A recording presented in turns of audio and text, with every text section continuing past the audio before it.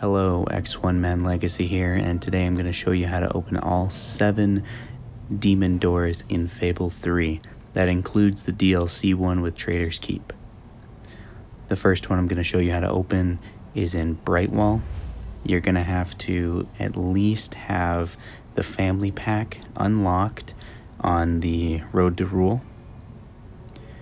The reason I say that is because the easiest way to open the demon door is to adopt a child.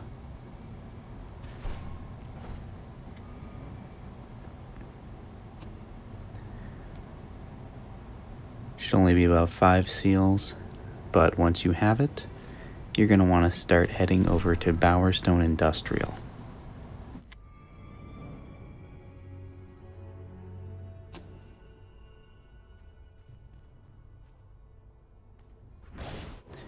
If you've already become king and you turned the factory into an orphanage, all you need to do is run over to the orphanage, go into the very back right room, and adopt a child. After you've decided what child you want to adopt, you just have to select a home for the child and then go get the child. To make this easier, just find a house that you own close to the demon door.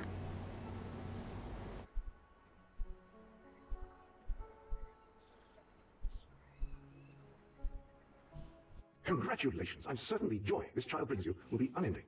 Stop picking your nose, boy.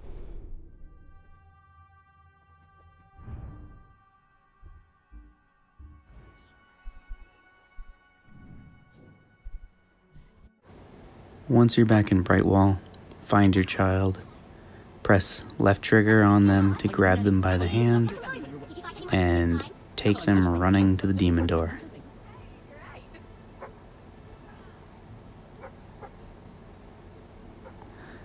When you get to the demon door, you're going to want to interact with the child and do all of the good expressions that you can do until it says it's ready to open up or whatever.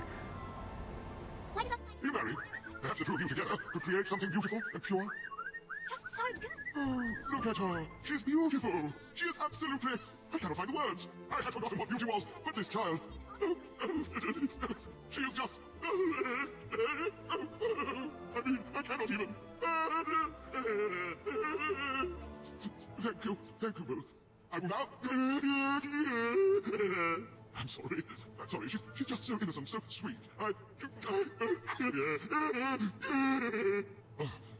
felt good to let it out. Maybe there is still some goodness in the world. Maybe... Oh, I think I heard something. Like those. Look, I got you a present. Once inside the demon door, you'll find a house full of skeletons. Just go up the stairs on the right of the house, and you'll find a chest containing 3 summon creature potions and 25 guild seals.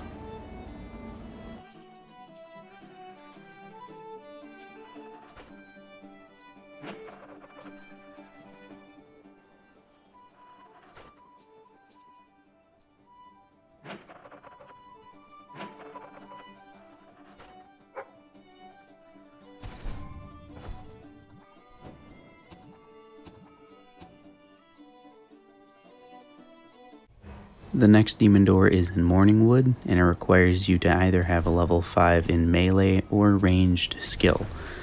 Now, another step to this that is commonly believed is true, which isn't, is that you need to have a fully upgraded legendary weapon.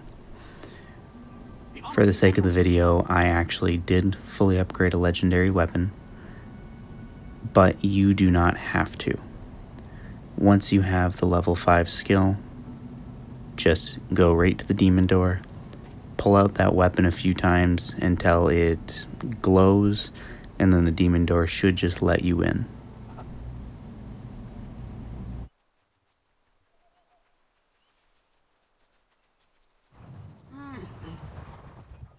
You, my triumphed in many battles. I wonder, have any of those victories had any significance? Countless brigands, chiefs, and generals have made war before you, slaughtering their fellows until the ground became sodden and crimson. Yet despite all this bloodshed, there is no end to conflict. All the questions they fought to settle remain open. War is self-sustaining. War will never end, because there will always be those willing to wage it, unless you kill them. And that will require a massive weapon of supreme, devastating power. Have you got anything like that? Come on now, give us a look. Now that's what I'm talking about. With that catastrophic instrument of death in your hand, you should bring an end to all conflict for all time. Well, it's now a foregone conclusion that war will soon be obsolete. So my work here is done. Ha!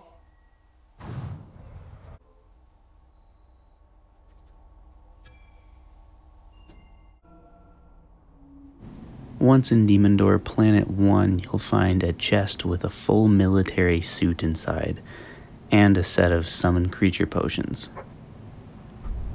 The environment here is actually pretty cool. It actually changes whenever you use this machine, so it's definitely a cool location to be.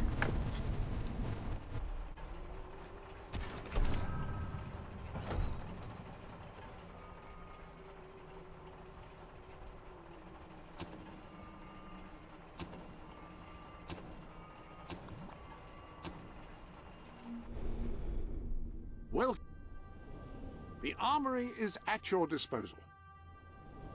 There's a new suit in your wardrobe. Oh, I do love the pomp and pageantry of a military uniform.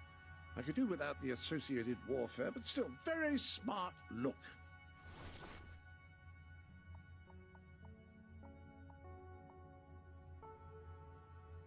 Excellent, I salute you. Metaphorically speaking, my bursitis is acting up today.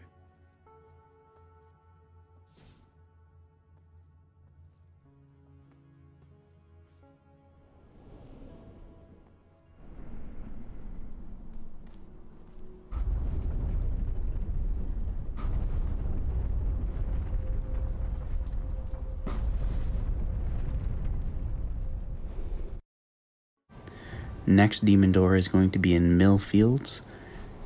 This demon door requires you to be fat and ugly. Now, to become fat in Fable, you just need to eat a lot of fatty foods, that is, I don't know, chug a bunch of alcohol, or eat a lot of meat. Probably not fish, but just regular meat like mutton and stuff like that, which you can easily get in Bowerstone Market. After becoming fat, next is to become ugly.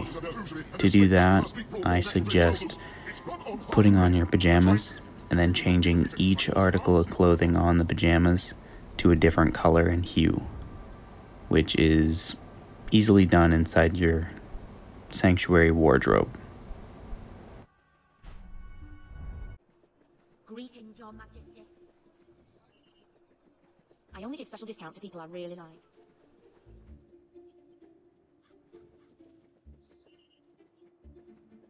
You're a saint, Your Majesty. My very... Oh, you won't regret buying that. Oh, no. I'm pleased to serve you. Oh, you won't regret buying that. I trust you are finding everything all right? I always said those pajamas would be of use someday. I'm not sure that day is today, but still, I stand by my comment.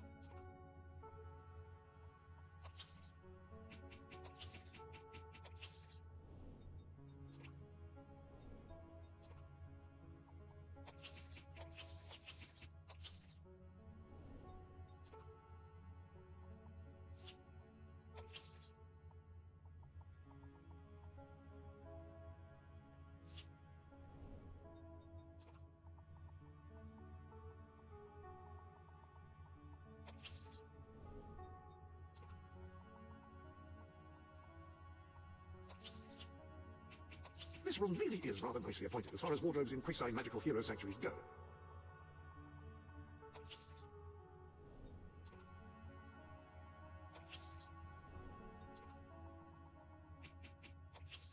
Good choice.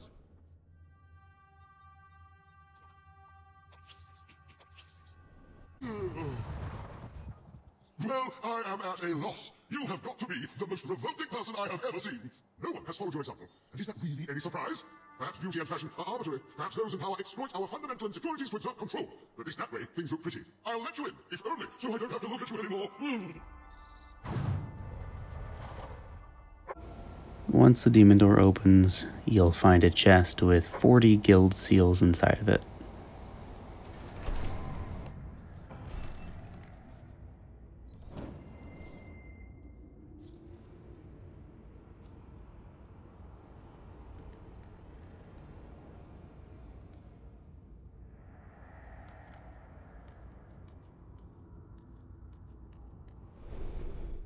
The next demon door will be found in the City of Aurora.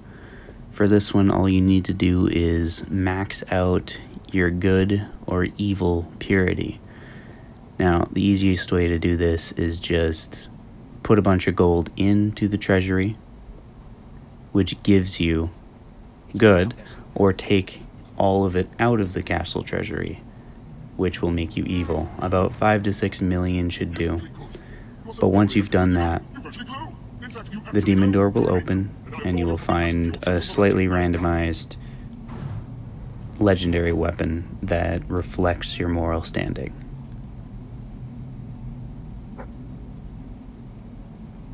Unfortunately, since it is randomized, I can't for sure tell you what will be inside this. All I know is that I got Avo's Tyr's twin sister, which is significantly weaker than the previous Avo's Tyr, and doesn't look like anything close to being resembling Avo's Tyr. I mean, it looks like every other sword in the game. I mean, it has a balverine on it. Why would Avo's Tyr have a balverine on it? Makes no sense.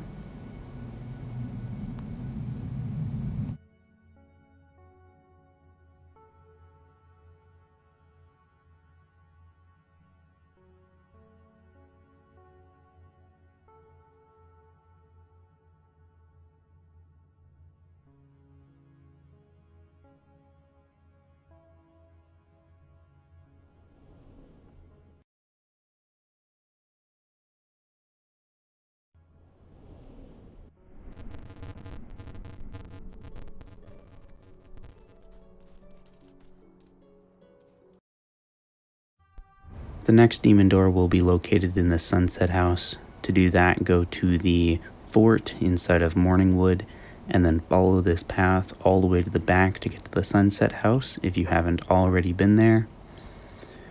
Once you've arrived at the location, the demon door will want you to be king or queen. Once you're king and queen, the demon door will just open up for you, and there will be a chest inside with 1 million gold.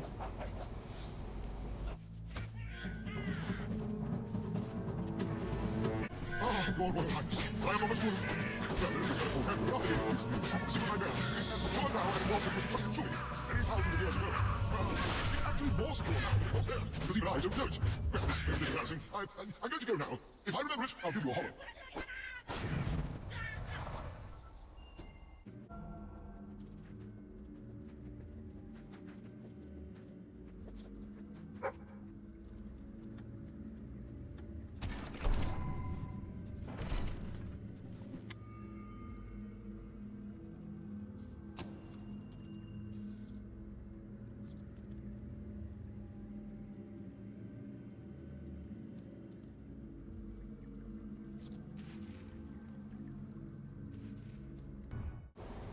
Next up is the Mistpeak Valley Demon Door. For this one, you're going to need a second controller or another friend online playing Fable. The reason you need this is because you either need to marry the other player using the Lover Expression Pack, or go through all of the different positive expressions until it opens. Now, for this, I'd recommend maybe going through the Road to Rule and buying some expression packs. I believe the only one you'll actually need to use is the Joker expression pack. But once you do that, you should only really need to do the extremely good expression, the hug expression, and the dance expression. And then with the Joker pack, I was able to do the whistle expression. Now, to do these, you need to interact with the other player, and then you hold A until it says release. Once it says release, you just let go and it should count.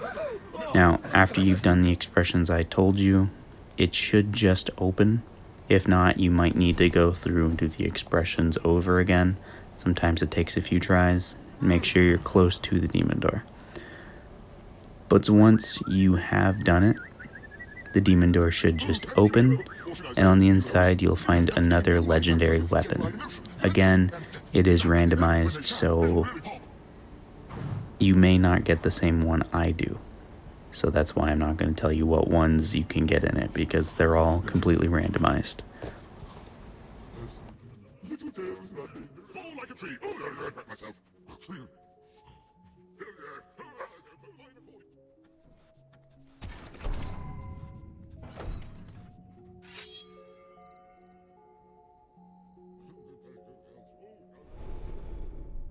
You have a new hammer available.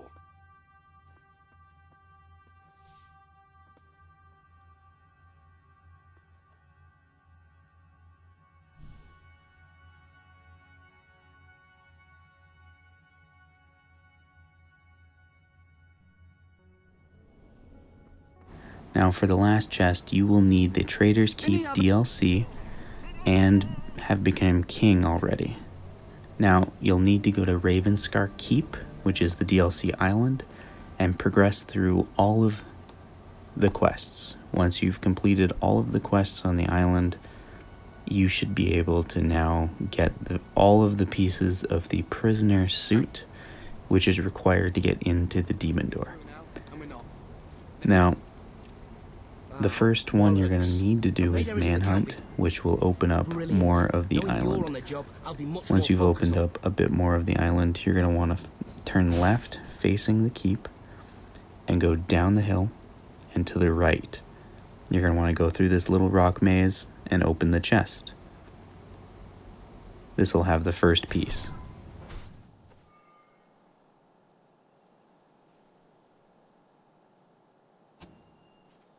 Now, if you follow my path, this will lead you to the second piece.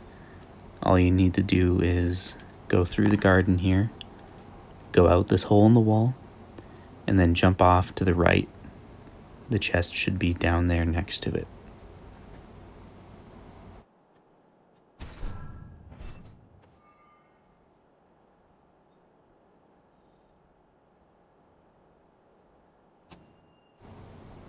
The next piece will be behind the gallows, just the opposite direction of the keep.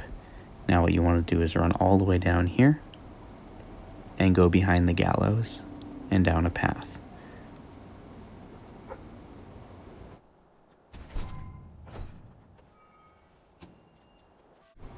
Now after you're done with the Manhunt quest, you want to go to the Undeath Sentence quest, and you're going to want to follow the path all the way to the end of the cemetery while killing the Hollow Men.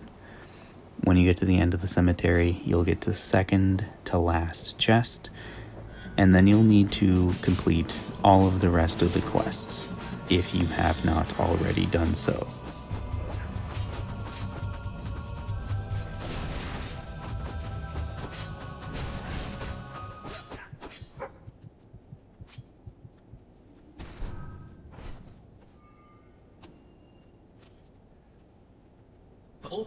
After you've completed all the quests on the island, you'll get a new quest called Prisoner Management for Beginners. Now, this one gives you full control over the prison, and you'll get a key. Now, the key is required to get to the final chest. Now, once you have the key, you just run right back out of this room.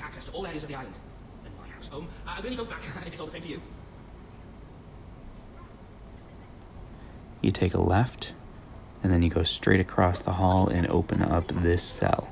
It's the second hall on the left. It's the second cell on the left in the left wing. This will give you the last piece of the full prisoner suit. Now, you're going to want to go back to the front of the keep. You want to take the left path looking at the keep. And you want to go back to where that second chest was, but instead of jumping down on the left, on the right, you follow the path down on the left. When you get to the bottom, you will find the demon door, and it should just open up right for you. Now, the only thing you're really going to get from this is a prisoner guard suit. But this is also a really cool demon door because it's honestly the map from inside of the sanctuary. I mean, you can even tell by the magnifying glass in the sky that kind of reminds me of a halo at times, just saying. But once you've done this, you have all 7 demon doors open. And that's about it. Now, if there's anything else you guys want to see in a video, please leave a comment, like, subscribe for future videos, and I'll see you in the next one. Bye. Very good. I was going to recommend those trousers.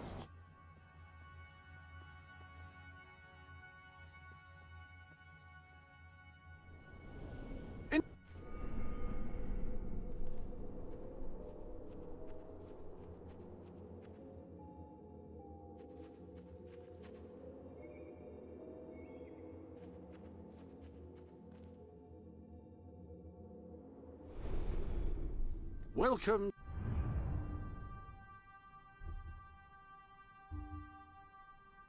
to the sanctuary.